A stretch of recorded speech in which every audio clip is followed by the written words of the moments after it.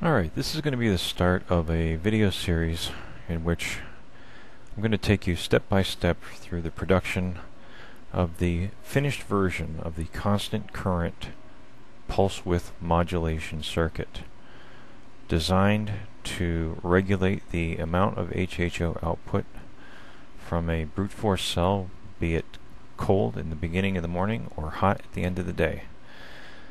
I think one of the major problems and stumbling blocks that we're running into is the fact that we end up with such an uneven production that we can't optimize it for a continuous run throughout the entire day. So here are the basic components to the system. I'm going to start with the box. This is a Velaman G106 sealed housing enclosure. It is about 4.5 inches long, about 2.5 inches deep, and about 1.25 inches high, like that. Okay. You'll see inside this box there are grooves along the side walls, and these grooves are designed to accept printed circuit boards that run perpendicular to the base of the box. So you could put 2 or 3 of these in the box, and I've never actually seen anybody use these boxes that way. It's kind of unusual. In fact, not only have I not seen anybody use the vertical slots in these boxes to put printed circuit boards in, but these are actually going to get in the way. I will either take a Dremel tool and grind these flush with the back surface and actually all the side walls of the box itself, which will allow me to take the power MOSFET and mount it to the side along the edge any place that I want, rather than being restricted to just a couple of different locations based on where these raised pieces of the casting are that form the slots for the PC board. But you'll also notice that in the 4 corners we have mounting screws that would allow a board to occupy the entire size of this box. So we're not going to occupy nearly that much space, but I do have my blank printed circuit board here. The spacing of the holes is 0.1 inch, so there are 10 holes to the inch, which is standard spacing that allows for integrated circuits such as this to mount straight through the holes on the board and other components around it. I'll be cutting a piece out of this that will probably just take up a small section of the end of one end of this box, and it will actually be a board smaller than this first prototype of the PC board that I manufactured for the multi-frequency pulse width modulator that did not have current limiting. Let's see if I can get a close-up of this. Alright, so there's the close-up of that board.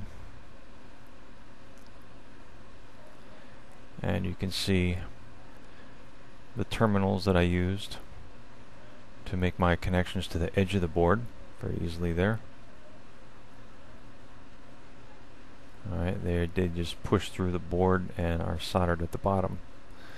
Now underneath the board, see if I can get a good angle in this, you can see how I simply soldered the components point to point as if it were a printed circuit board. And some of the jumper wire that I use is just merely copper telephone or networking wire that we use on punch down blocks for making connections to 25 pair and interconnecting pieces of telecommunications equipment. So that's it. It's just this wire here. Now, some of the components that are going into it, I have a couple of binding posts for getting power into the box. Of course, I have my LM324 integrated circuit chip. I have my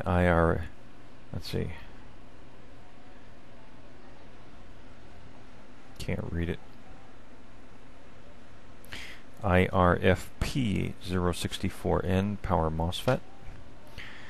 This is a 9-volt regulator chip. Paid $1.69 for that at my local electronics store, Cables and Connectors in Newington, Connecticut.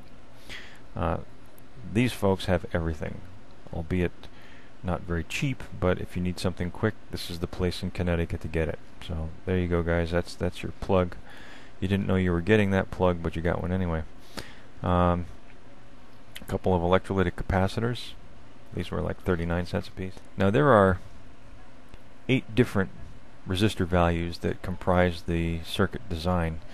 So I bought one package of resistors, and each package has 50 resistors in a package, and they're about $3 a package, and I plan to make a few of these.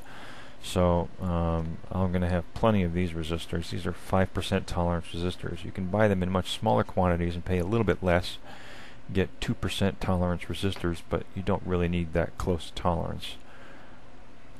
These are the trimmer potentiometers that I will be using for the circuit. Alright, you get an idea there. They're 20 turn trimmer potentiometers. There will be holes drilled in the sides of the cast aluminum housing to insert a small screwdriver into to adjust the frequency, the pulse width modulation, pulse width duration, and the maximum current limiting setting. Circuit design comprises 3 different values of these, so I have 3 packages, each of a different value of the trimmer potentiometers.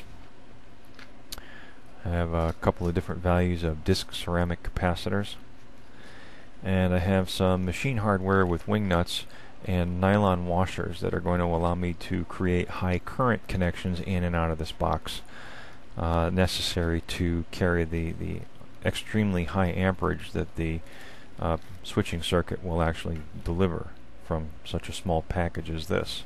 So that's the beginning of the project, and I'll be showing you some of the assembly techniques along the way, and how I go about soldering them, so that you get some idea of the tedious nature of what it takes to assemble one of these circuits.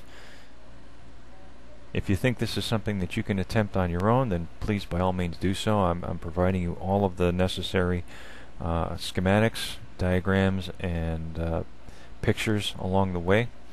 If it's something that is beyond your grasp, this is something that you want to enlist the services of a friend or a family member to help you out with, who has had more experience building circuits. That way you have a better chance of succeeding, because I know the circuit works, it's tested, and it is a proven design. So now I know I'm jumping around a little bit with my projects, jumping in between the internal combustion engine and this, but I do have some obligations to create a couple of these for the EBN testing, some testing of the EBN cell, and a couple of the members of the corporation need to have these. So this is where I'm going to be focusing my attention this week, on getting these two, couple of these boards completed, and then returning back to the internal combustion engine and hopefully getting that to run on 100% HHO real soon. That's it for now. Zero Fossil Fuel signing out. Everybody have fun. Please be safe.